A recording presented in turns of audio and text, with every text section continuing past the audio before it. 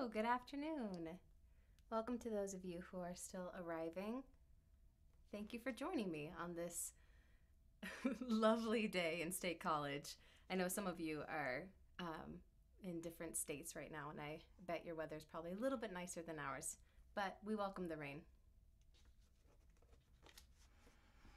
I'm going to jump right in.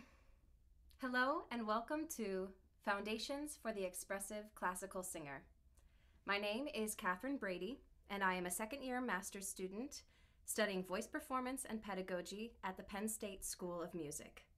Thank you for joining me today for this virtual webinar. I would especially like to acknowledge those of you who are tuning in from various time zones and devoting part of your Sunday to a little bit of academic enrichment. This lecture recital will serve as a guide to help singers understand how to integrate emotional and expressive work into their vocal training. I will draw inspiration from practices in the acting world while maintaining a strong consideration for the unique expectations and needs of today's classical singer.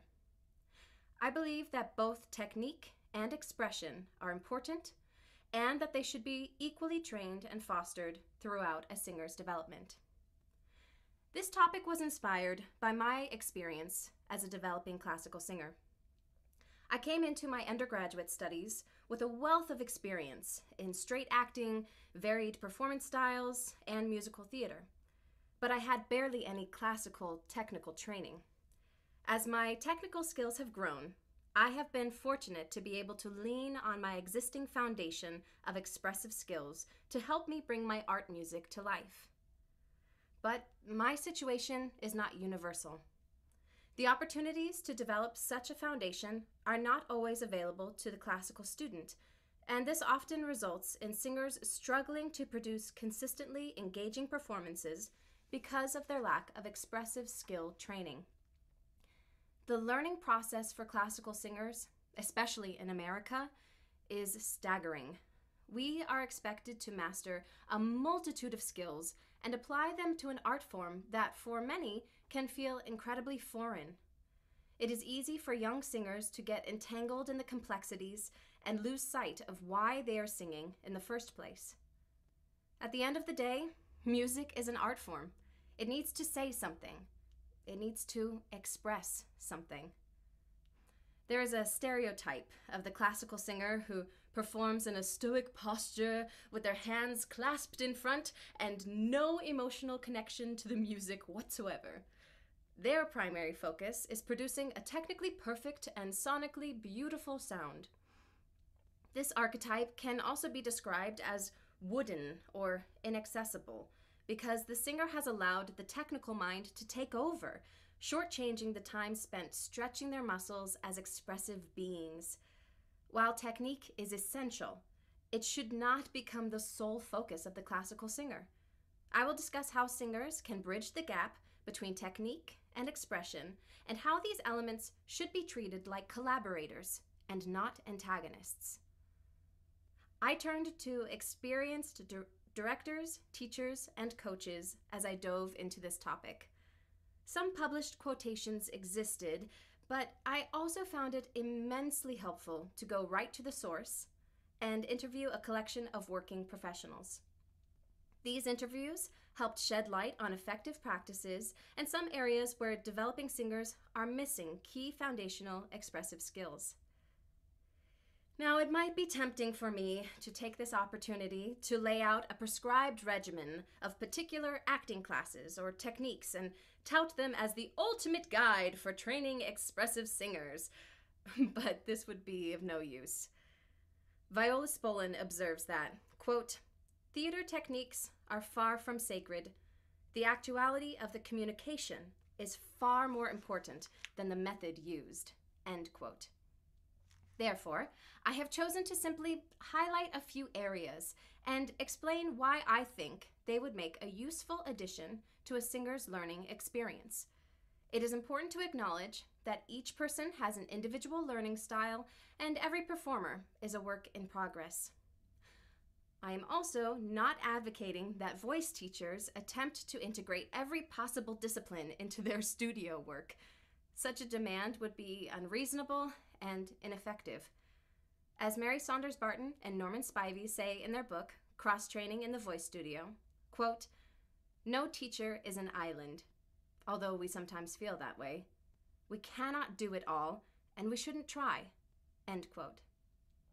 This presentation is simply an opportunity to consider some additional resources which would be beneficial to the developing singer. I encourage singers and teachers alike to proceed with an open mind and a willingness to try something new, because often the best way to learn is to jump right in.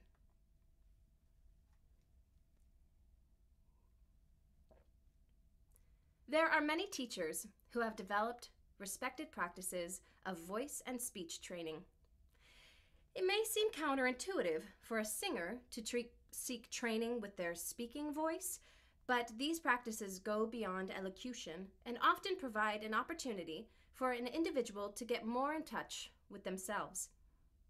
Voice and speech teacher Kristen Linklater emphasizes that blocked emotions are the fundamental obstacle to a free voice, and muddy thinking is the fundamental obstacle to clear articulation.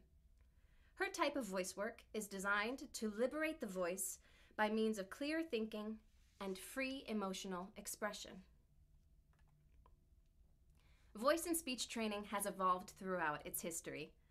A person without recent experience in this area may imagine a scene in My Fair Lady with poor Eliza attempting to speak with a mouthful of marbles. This type of methodology may have been common practice in the past, but the area of speech training has been developed by numerous teachers into practices which now blur the line between acting and technical voice production. There is commonly an emphasis on the importance of an actor's groundedness, healthy alignment, strength, dexterity, stamina, physical freedom, and an expansive range of expressiveness. Voice, movement, and acting instruction are recognized as fundamental to the actor's process. I have had some introductory experience with Fitzmaurice voice work, a practice developed by Catherine Fitzmaurice. Much of my experience involved physical release and an attentive connection of myself to my surroundings. This physical and attentive work helped me clue into myself, and it felt like the dust in my mind began to settle. Once I had the opportunity to actually speak a text, there was no need for me to plan any dramatic journey or craft a backstory. I simply opened my mouth and allowed the emotions to pour out. It was not anything I could have anticipated, but I found deeper access to authentic expression through this type of work. I will not attempt to explain or summarize Fitzmaurice voice work, nor any other voice and speech technique, because one needs to experience the work in order to understand it. Voice and speech work is an opportunity to get in touch with what you are experiencing and develop a language for it. Acting training encompasses many facets of a person. Much of today's training engages the actor's total being: physical, vocal, emotional, and psychological. There is an essential connection between the body and the mind that should be considered. The mind is embodied. Not only must the mind work within a living body, but the ways we think, our sense of self, and the foundational concepts we use to perceive the world and other people in it derive from the embeddedness of our bodies on planet Earth. Our minds do not float above the messiness of material reality. Voice and speech work is an opportunity for a performer to better understand their connection to their body and access natural and authentic vocal expression. It is in the process of voice and speech work that a performer can strip down their voice to its natural core without the added influence of any expectations or aesthetic standards. This type of vocal foundation can be incredibly helpful for a singer of any style, especially a style as elite and complex as classical singing.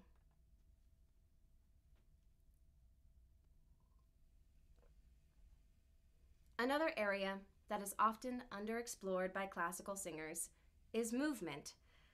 Movement can be explored through a number of avenues, including dance, stage combat, Alexander technique, mime, mask, yoga, and more.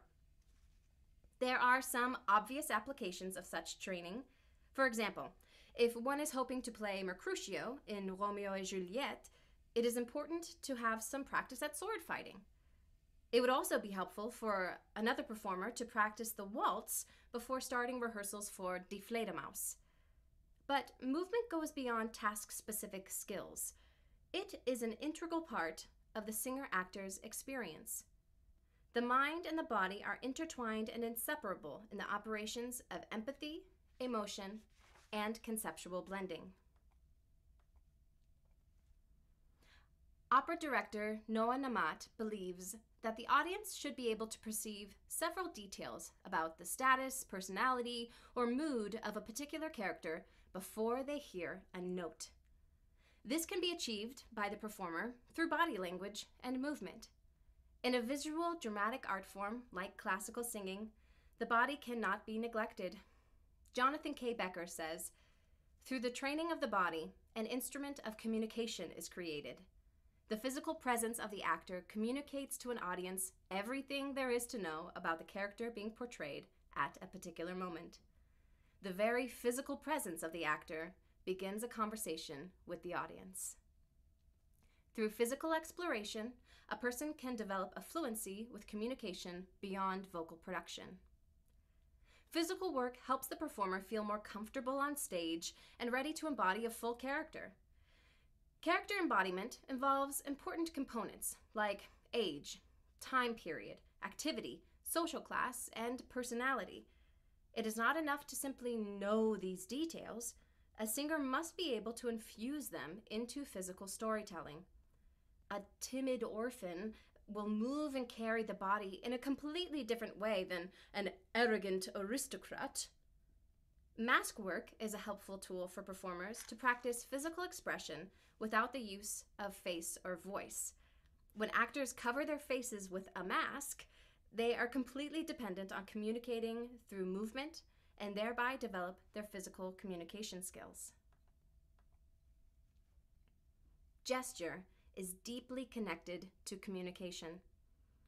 Try looking in a mirror and use speech to describe something round or a person moving quickly, and observe the natural gestures of your arms. Gesture was how our ancestors communicated before verbal speech, and it is deeply ingrained in our natural communication. Take the example of waving to say hello to a friend. Hello! The natural pattern is that your arm will begin to wave before you speak the word hello. As a comparison, you can try the opposite action and begin to speak before the arm moves. Hello! It is likely that the latter order of actions will feel strange and disjointed.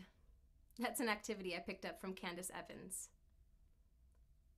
Physical training gives a student a chance to develop their proprioception. Proprioception is an innate sense of positioning of one's own body. A singer can greatly benefit from this innate sense of positioning, both from an expressive and a technical standpoint. A singer with developed proprioception can convincingly portray a mechanical doll on stage and can also feel the muscular movement of her abdomen, which supports her breath. Keep in mind that a singer's instrument is their body. A better understanding and awareness of one's instrument can be incredibly beneficial when attempting to develop an elite skill like classical singing. When singers take the time to check in with their bodies, they are better equipped to release extraneous tension and use the body effectively. It is easy for a singer to become hyper-focused on a concept or technical task. There are practices like Alexander technique, which can directly manage such issues. Concentration is often associated with a state of over-tension, manifested by a furrowed brow and an interference with breathing, almost as though one were trying to hold everything in place so as to be able to focus totally on a certain aspect of one's surroundings. Attention in the Alexandrian sense involves a balanced awareness of oneself and one's surroundings, with an easy emphasis on whatever is particularly relevant at the moment. Activities like dance and yoga can help a singer gain a sense of agency over their body. It is important for an expressive performer to feel confident in the use of their body and be ready to collapse, move quickly, or do whatever the dramatic moment demands without hesitation. I encourage singers to find some movement training that works for them and resonates with their individual goals.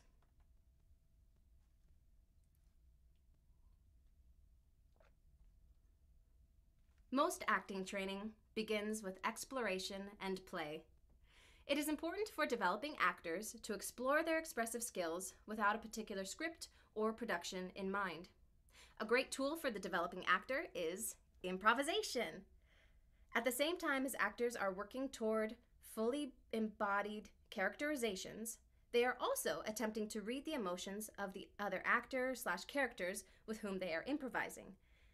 Improvisations, whether in a class or in rehearsals for a production, prove a unique opportunity to explore emotion. There are two basic steps to creating an improvisation. First, set up a situation, and then behave as if you are in it. This may seem like a straightforward task, but in reality, it can be quite daunting, especially if you have never done it before. Performers need to have the opportunity to experiment and stretch their legs with improv games and activities. Improvisations can be done silently, spoken, or even sung. In a class or workshop, performers can interact in pairs, small groups, or large ensembles and bring their improvised worlds to life. Anyone who has performed in a chorus knows the value of being able to create a character and interact with their castmates without any specific instruction from the script or libretto. This skill is not something that comes easily to everyone. And imagine how much more interesting a production would be if all of the performers had experience and confidence with improvisation. Through the practice of improvisation, a performer develops empathy and conceptual integration. Lynn Helding describes empathy as one of our greatest evolutionary gifts, which allows us to step outside ourselves and enter the soul of another.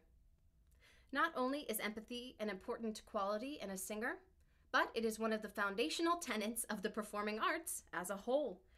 An audience attends a performance to feel and experience emotions. Without empathy, the audience cannot invest in the story, and they walk away having simply spent some time watching people on stage. In a similar way, a performer who does not empathize with their character walks away having simply spent some time moving around and making noise. Bruce McConaughey says, "When an actor plays a character, she is able to blend a concept of herself with a concept of the character to be played.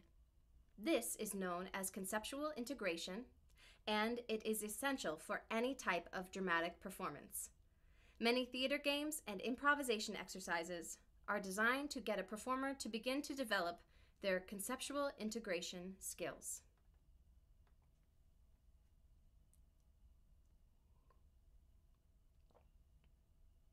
A distinctive characteristic which separates the training of singers and that of actors is the idea of individualization versus collaboration.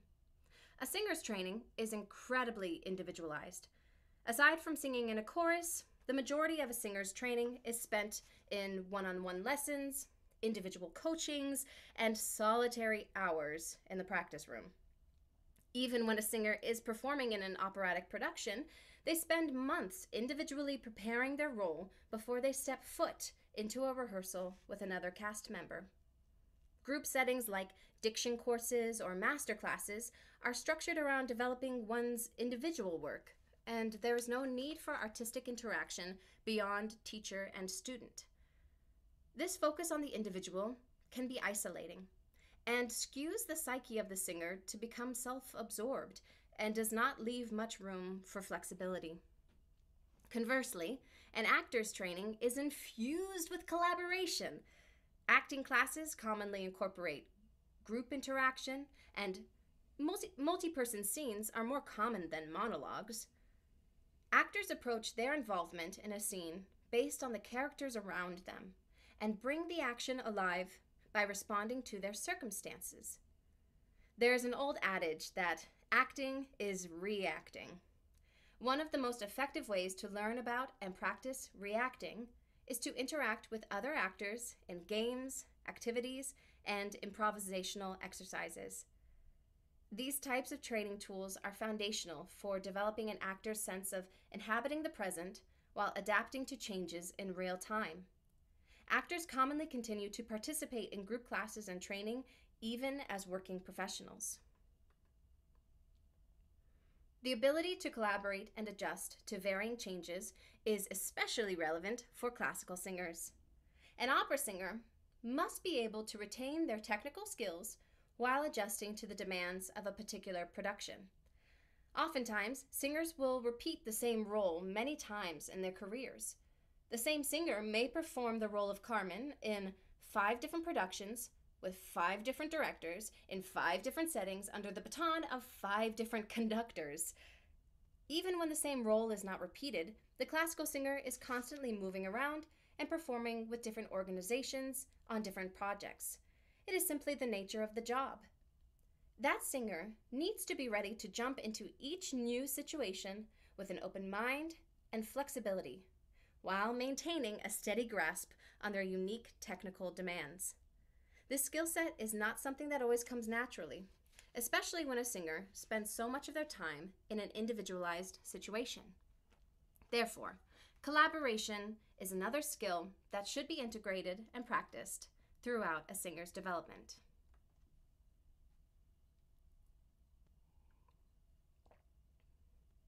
In classical vocal training, there are numerous demands placed on the singer. One has to gain a proficiency in a variety of areas, such as music theory, history, sight singing, multiple languages, diction, vocal technique, and stylistic standards. With so many disciplines to master, the singing musician often falls into a mindset of right/wrong. We can all hear it now.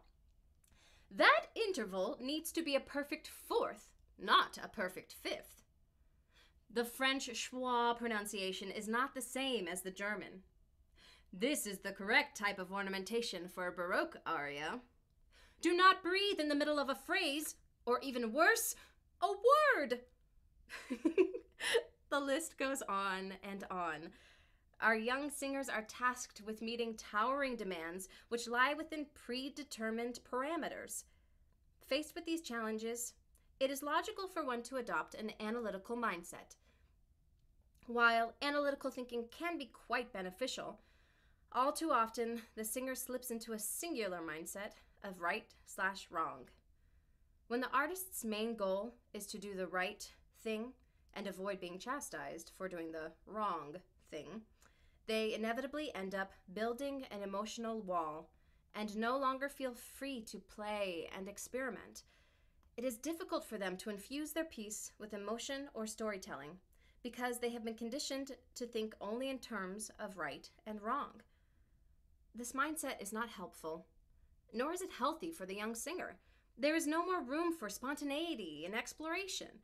The singer has inadvertently cut off their emotional self because their study has been overwhelmed by black and white standards. However,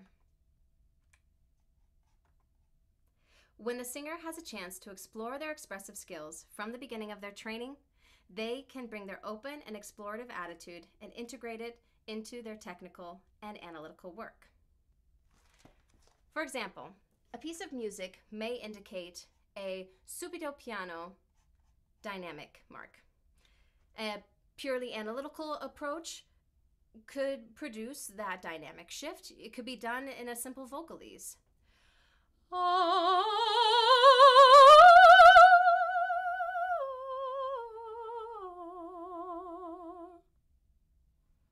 The analytical singer may also know that the music gets soft at this point because the singer is sad, and they could produce a sad sounding tone.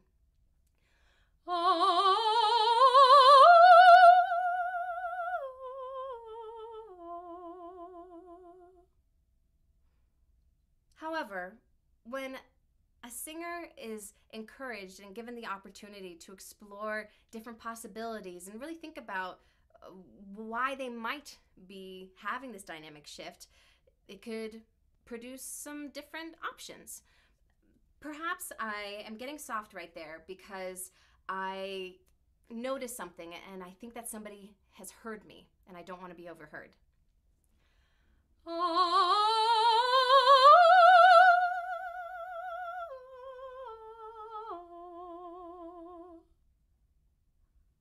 Or maybe I want to consider, why was I loud in the first place? Maybe I'm really excited about something, and then when the dynamic shifts to soft, I have a moment of doubt.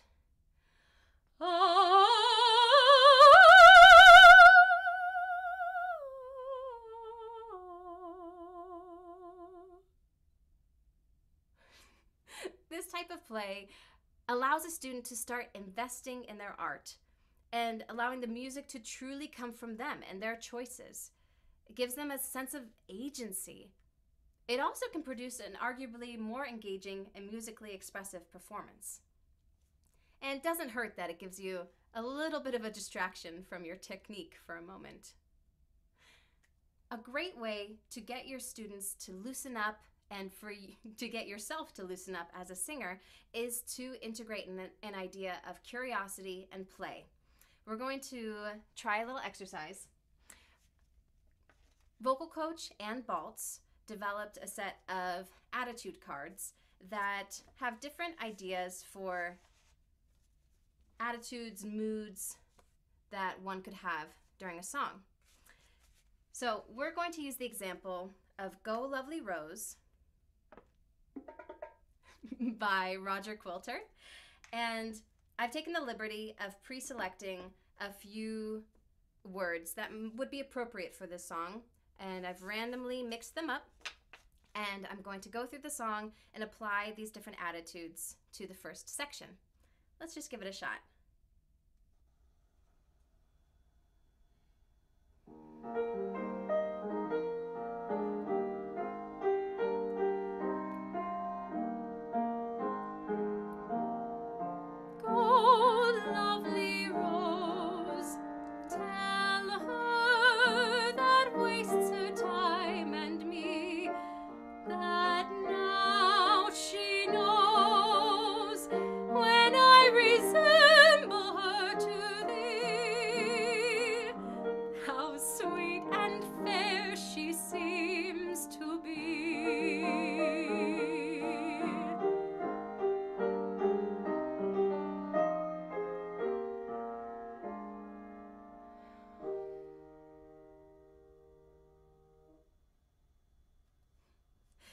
This type of work can help the student feel free from trying to come up with everything. It kind of lays it out for them a little bit. And it gives them a chance to find some of the nuance in their piece. A song like this could be easily interpreted as just a love song, one color throughout the whole thing. But it really is never that. All of these words were similar, but they had their own unique sort of color to them. And that's worth exploring and discovering in your own music.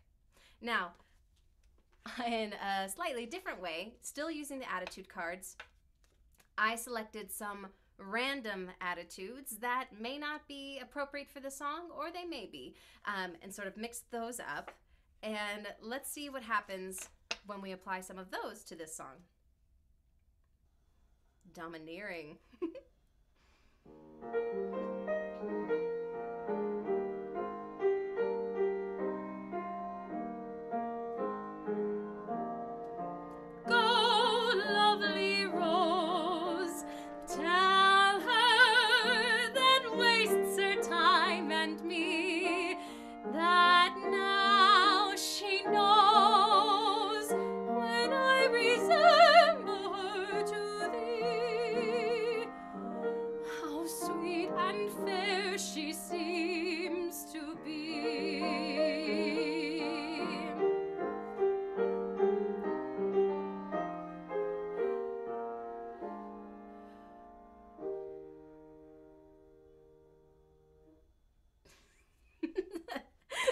one of my favorite ways to play with a piece. And it gives a sense of play to your work. It frees up the body and the face to use natural expressions and gestures without having to pre-plan what am I going to do when. You can rely on that foundational experience you've had working on your voice and speech training and your movement training to allow the natural gestures of the moment to come through. You are, again, stepping out of your analytical mind, and you can trust the technique that you've developed up until that point and allow the artistry to come through. It also can open up new physical, technical possibilities. Did you notice a difference in the timbre when I was singing in the first set versus the second set? Maybe some amped up emotions can help make the sound darker or open it up more or engage the breath in a different way. I will share an example about a production that I did once of an opera where my character had to have a disguised voice at one point. And so I played around with different sort of silly ways to do my voice, but still singing operatically, but with sort of this silly voice. And my voice teacher at the time made the observation that when I did this silly voice, it actually helped unlock some technical issue that he and I had been working on, but it had never really gotten to click yet. And for some reason, me doing this silly voice just helped free up my vocal mechanism in a new way that I was able to apply to my singing that wasn't in the silly voice anymore. And so I invite you to be open and see what may come forth when you incorporate play into your work. All right, we're going to try another exercise. This one deals with improvisation and character building. So I have some jars here with different ideas for elements to create these characters and these scenes. It'll all make sense. I'll be using a piece of music from the opera Carmen by Georges Bizet, but there will be no lyrics. It's just la, la, la. And I'll be playing some random characters in it. So my first character, we're going to figure out her age. She's 16, a 16-year-old whose personality is anxious, an anxious 16-year-old. So I would start thinking about how might a 16-year-old carry themselves. I was 16 once. I worked with 16-year-olds. I might be able to take some of that observation into this. Also being anxious can draw from my own life experience, also from observing how other people move. What might an anxious person do? Now, my third piece of the puzzle is my scene partner. So my scene partner is my enemy. So I am an anxious 16-year-old who is talking to her enemy. Let's jump into it.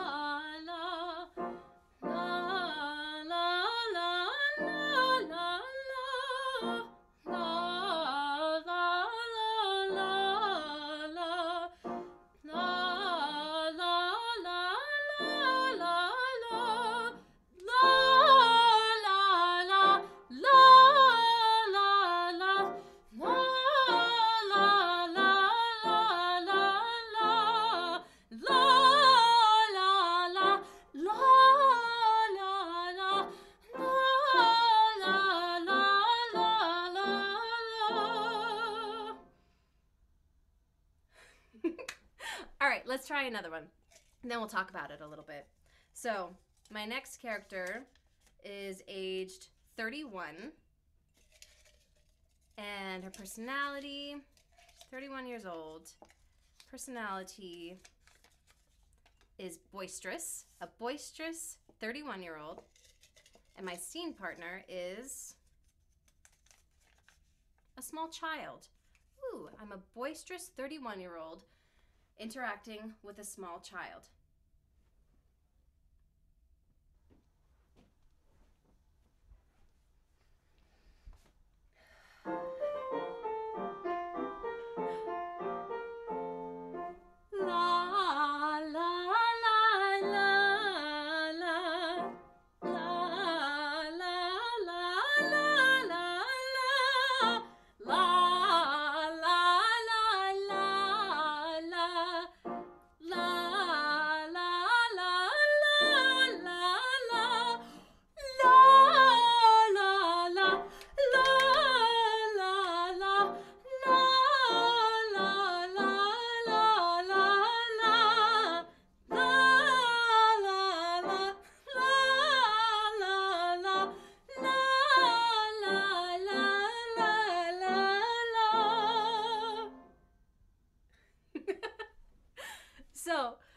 type of work, you may have observed, was able to incorporate some more physicality in what I was doing.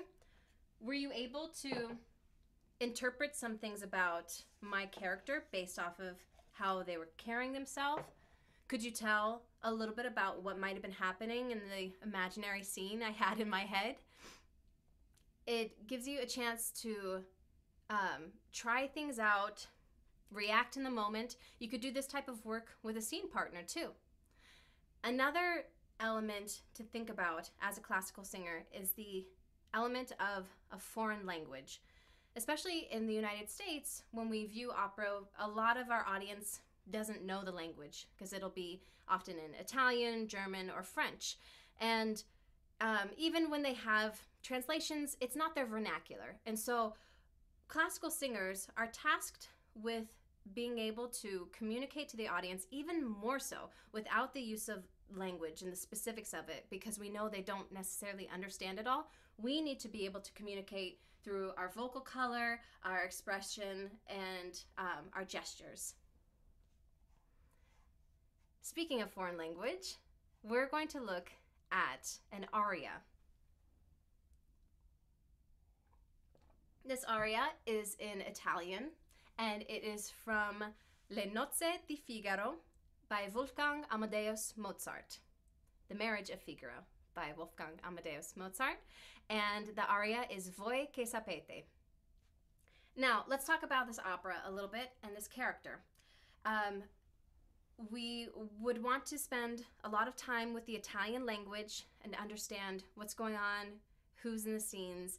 And so my character is Cherubino.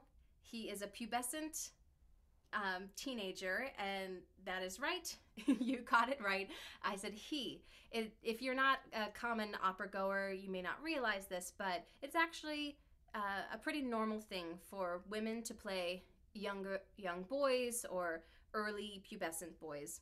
So I like to think of Cherubino as 13, and he's a page. So he's in the nobility. We're in the late 18th century Spain, and he's sort of coming up into his nobleness and his manhood, but he's also 13, and he's got all the puberty stuff going on at the same time. Now, the situation we've got going on here is that he wrote a love song for his crush, the Countess, and he has found himself now in a situation where he is in the Countess's bedroom, very scandalous, along with Susanna, who is another woman in the story who has sort of convinced him, pushed him in a corner a little bit, to perform his love song that he wrote for the Countess in her room right then. And she offers to accompany him. It's just, he's stuck. And so the situation is exciting for him, but it's also, high stakes because he could get caught. This is really not appropriate. He also wants to prove to the Countess that he's a man now, and he should be taken seriously, and his expressions of love are worth hearing and not just being excused as, oh, that cute little kid, right? And so I've taken time to work with the language and understand sort of the specifics of the way that Italian flows. I know the direct translation of each word. I know the general translation. I have an idea of some of the subtext. All of these things I'm listing off are sort of the analytical side of classical singing, which, I repeat, is necessary. Coach Wilson Sutherland recently used this example in one of our coachings, that there's a recipe and there's a dish, right? When you go to a restaurant and you enjoy a delicious dish, you just enjoy the dish for what it is, but you don't think about what the recipe was. Definitely is a recipe that the chef used, whether it's in their head or written down, but there's, exact proportions, ingredients, where they come from, how are they put together. And so this is the analytical part that we put together. But at the end of the day, we as performers need to serve a dish for the audience to enjoy and not be thinking about all those details. I just share them with you now since we're talking about all the nitty-gritty. So let's jump into this. Voi che sapete? He's in this awkward situation. He wants to woo the Countess. He also has Susanna there, who pressured him into this moment. How will it all turn out? We shall see.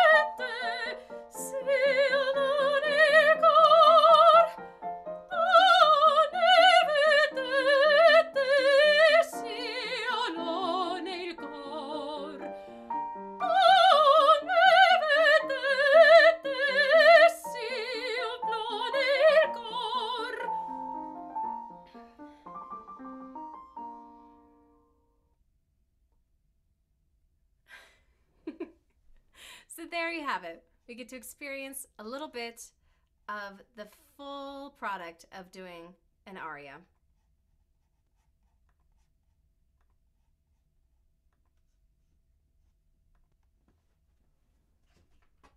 Now let's talk about how we integrate these skill sets.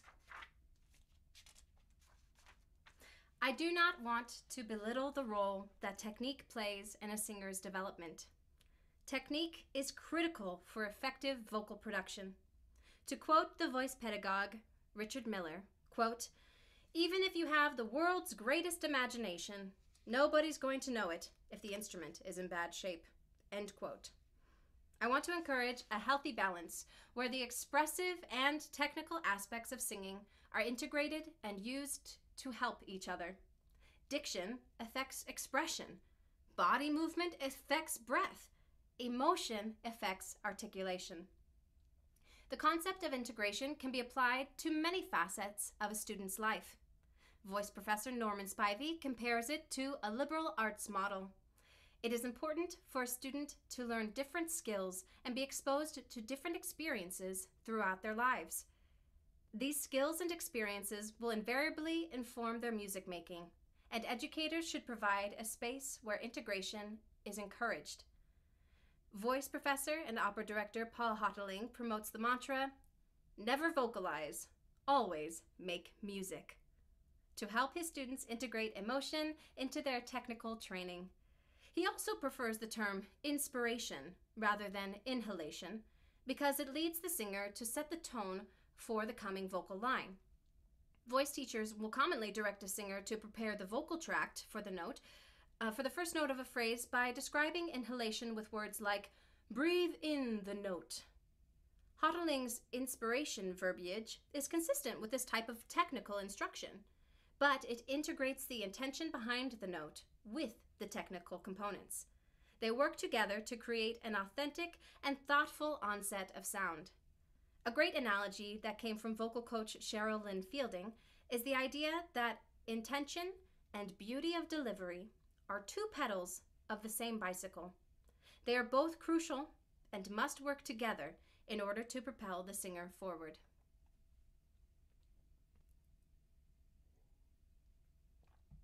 When a singer is engaged expressively, there is a clear distinction in the quality of the performance.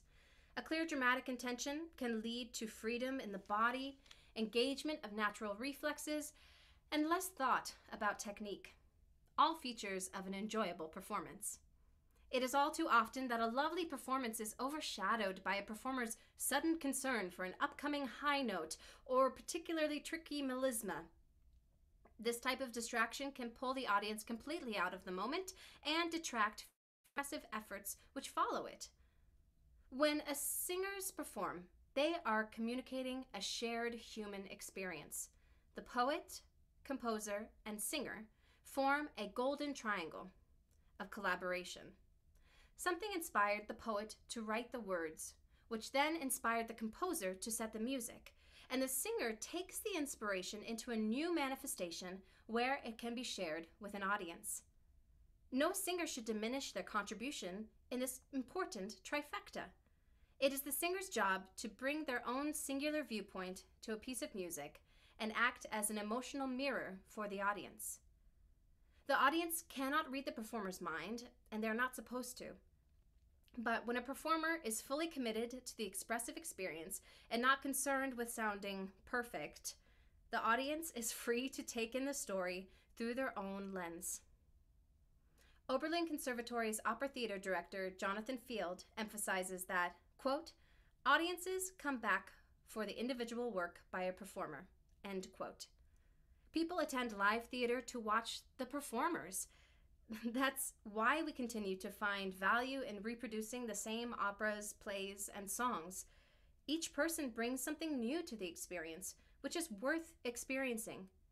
I'm also reminded of a point that director Linda Brovsky made by saying that casting directors are desperate for singers who are not vanilla.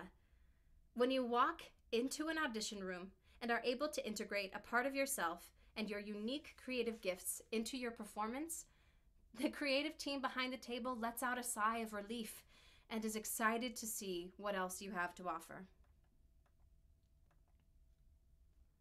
Richard Miller says, I'm absolutely convinced that the whole purpose of technique is to free the imagination for musical, textual, and dramatic imaginative things.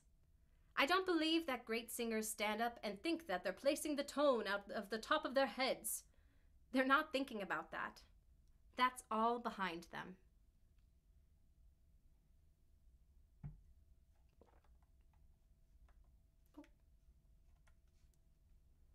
It would be detrimental and a self-induced handicap to expect to throw acting as a final element in one's training or development of particular material. Take another skill, like diction. One cannot master the sounds of Italian simply by working on the song Caro mio ben with a voice teacher, even if performed impeccably.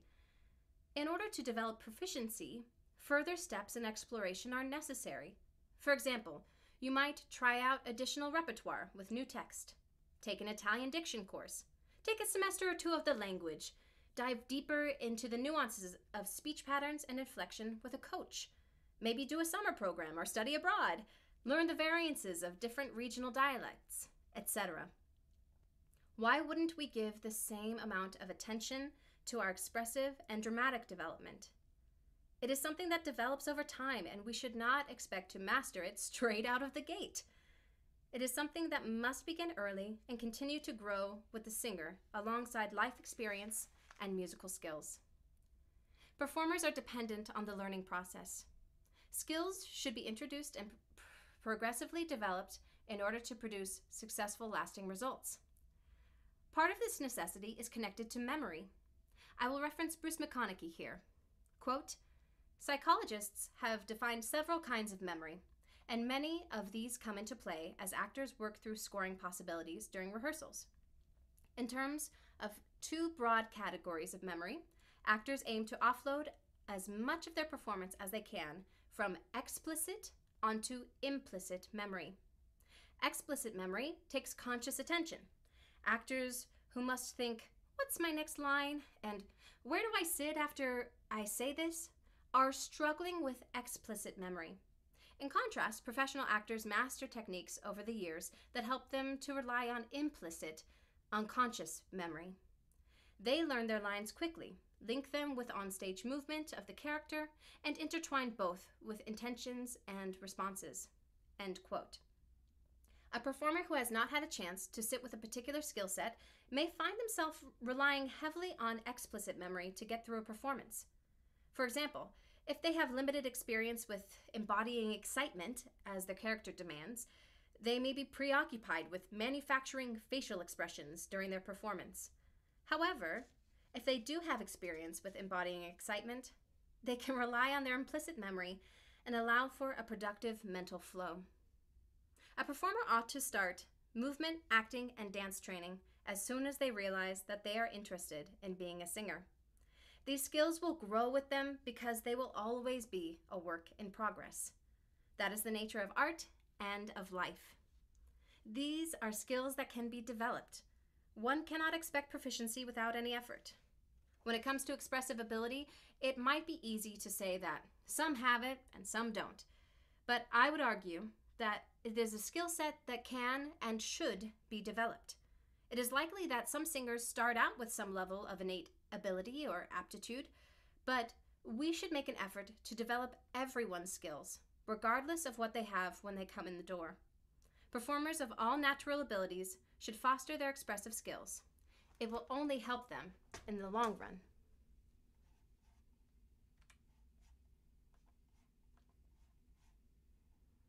Singers are uniquely poised to express emotion and meaning through their use of lyrics and physical expression. While technique is fundamental for the successful singer, I would argue that emotional understanding and exploration are paramount for true artistic expression. Intention is what separates a musician from a mere tone generator, and an integrative process fosters performances that are authentic and meaningful. Thank you for joining me during this lecture recital. It was an invigorating topic, and I was happy to dive into it. I would like to acknowledge my recital committee, Professor Trost, Professor Copeland, and Professor Humans. They have provided much needed support and advisement throughout my research and preparation, and I thank them sincerely. I would also like to thank all of my interviewees for sharing their time and expertise. We could have done a much longer lecture recital on all the topics we covered, and I'm so grateful to have gotten the chance to talk with you all. In this strange time when we can all feel so isolated, it was amazing to have the opportunity to meet and connect with such interesting and knowledgeable professionals. This entire project has helped rekindle my love and appreciation for the performing arts, and I am grateful to share that appreciation with all of you. Thank you, and enjoy the rest of your day.